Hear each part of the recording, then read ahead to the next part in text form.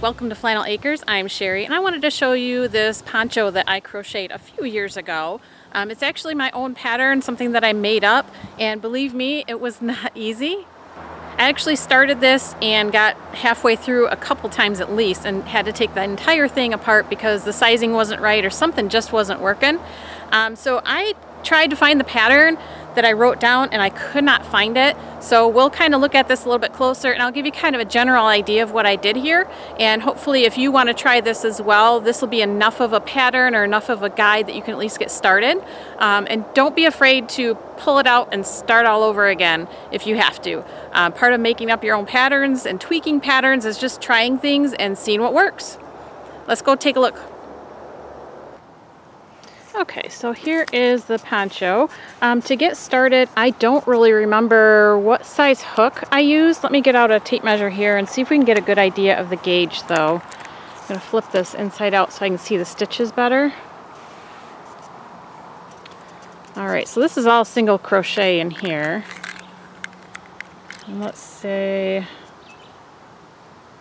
1, 2, 3, 4, 5, 6, 7, 8, 9, 10, 11, about 12 inches will give you 4 inches wide this way, and then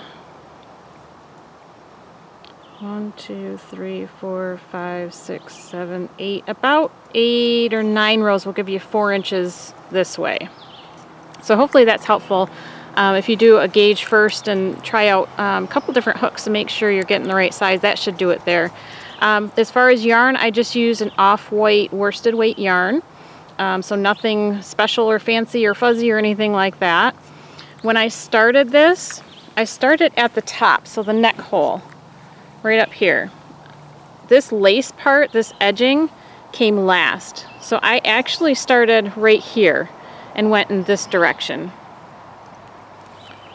After I was all finished, I went back and just added this lace onto here separately, and that made it pretty easy to do that way. Okay, hopefully from this angle you can see that it's kind of divided into sections here. This was done in the round, so I didn't stop or start or have to stitch anything together, but it does kind of look like sections because of where I increased my stitches.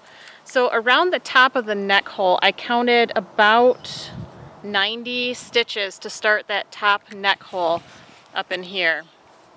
So I would say on row 2 then, after you did the 90 stitches, you would do 20 single crochet and then single crochet 2 in the next stitch, and repeat that pattern until you come all the way around. If the stitches don't come out right, just adjust them and redo if you have to.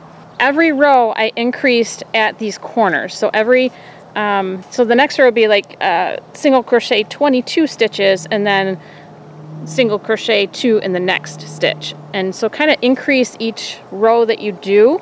So every time you make it all the way around, you're going to add stitches to your row. So kind of keep track of where you're at. It's helpful to write that down as well.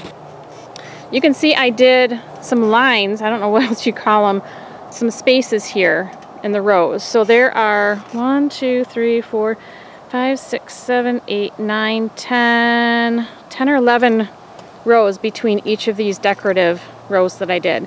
And then the decorative row, I would double crochet and then skip the next stitch and chain stitch 1 and double crochet in the next stitch. So you can see these are longer, those are double crochet, and then skipping that stitch and chain stitching 1 stitch will give us that gap. Now I like that just for an interesting look, but I also thought it'd be nice to weave in and out of here maybe a ribbon or, you know, something to give it a little bit of color, maybe something seasonal or whatever is going with the outfit. So, and when I got to the end, see, I like to look up different trims and laces and whatnot online. It's just fun to look at, you know, the creativeness of what people come up with these. So that's kind of what I did with this one. Let me turn it this way.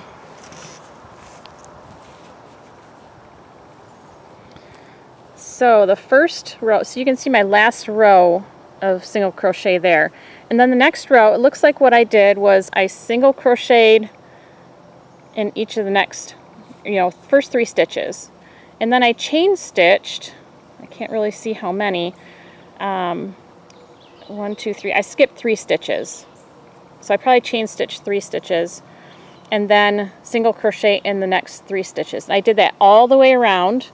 And then the next row, what looks like I did was I single crocheted in that single middle section, you know, all these 3 stitches here. I hope this is making sense.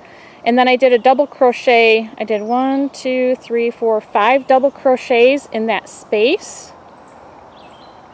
And then I did a single crochet in the next middle stitch of that set of 3 right there. And then just continued that all the way around. The next row after that, it looks like I single crocheted in that space between the scallops. So I single crocheted there and just did chain stitching, and then I repeated, looks like similar to what I did that first row.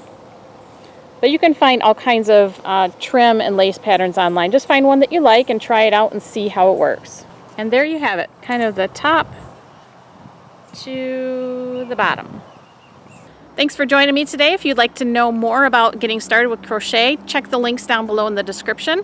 Also, if you have ideas or suggestions, questions, anything, leave those in the comments below. I'd love to hear from you guys. Catch you later.